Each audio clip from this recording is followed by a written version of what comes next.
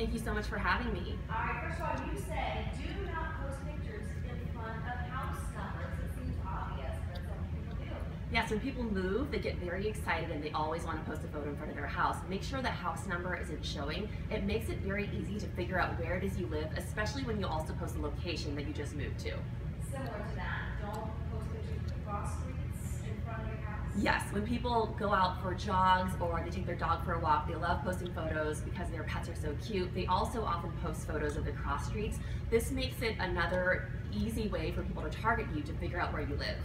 Next, don't post pictures of tickets that show barcodes. Tell me about that. Yes, this puts you at risk for ticket fraud. People can make a copy of that ticket and use it before you get to the concert, or they can sell it. You don't want to arrive to a concert after you bought a ticket and be told that you can't go in because someone has already used your ticket. Ah, interesting. I didn't know that can happen. Also, when people are flying, a lot of times they're excited.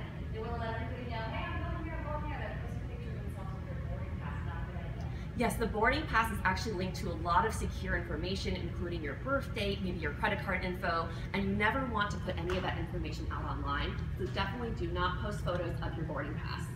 Lastly, do not post nude photos of your kids, especially when they're small, but a lot of times people think, oh, they're so cute, they're small, but that could affect them down the road. Yes, the kids are so cute, and of course we want to post photos of our kids, but you can post many cute photos of kids wearing cute clothing. Anything they wear is going to be cute. You don't want to put yourself at risk for predators, and you also don't want to embarrass your kids when they grow up. Imagine they're 13 years old and they see a nude photo of them online. That's definitely very embarrassing. I think about that with every picture I post. I'm like, my child is a teenager at some point, and some of these pictures are going to probably come back up. I need to be responsible. Melody, thank you so much for your insights. I really appreciate it. Thank you so much for having me. It's been a pleasure. For more from Melody.